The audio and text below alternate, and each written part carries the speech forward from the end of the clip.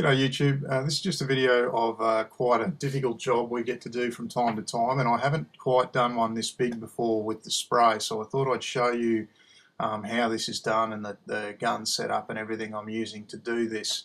Now there's a lot of problems that arise with doing a job like this. Number one is the height, number two is the scaffolding and how you're going to scaffold it and do it quickly, because you have to do it quickly to make any money.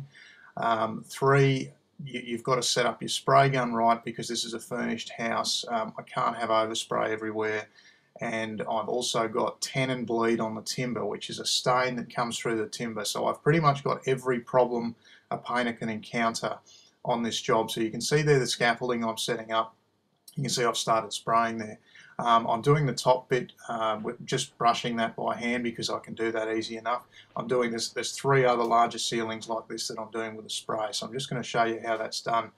Now what I'm using here is a 312 tip with a long extension and a large filter in the spray. Now the 1.2 is the orifice size, so that will get a lot more paint on the rough sawn boards, so it's more like a brush, whereas a lot of my other videos I use a 311 or a 211, which is a much finer finish tip.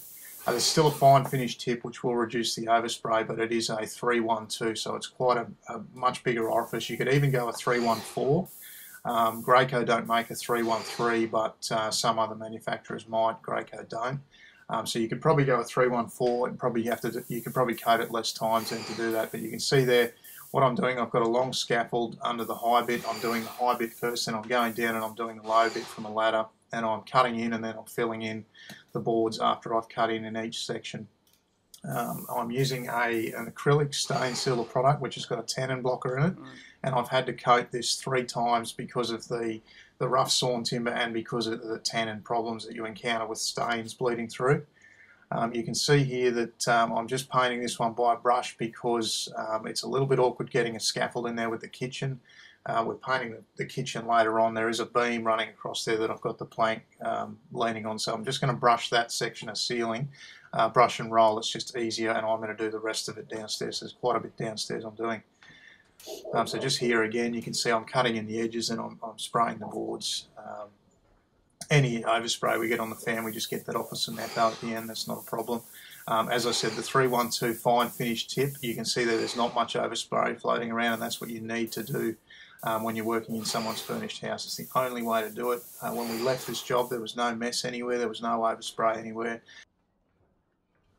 We are using 12-foot trestles in this job, so this is not a job I would suggest a normal homeowner attempt on their own. This is more for someone that's experienced working at heights would attempt, and even with the spray gun, this is not something a homeowner should do. This is something that should be left to a professional painter, or at least a tradesman of some sort. There's just too many variables in this kind of a job to be doing on your own. If you were to do this, brush this by hand, you would be there for 4 or 5 weeks, and I still don't think you'd get it done. I finished this job in a week and a half, and the customer was happy.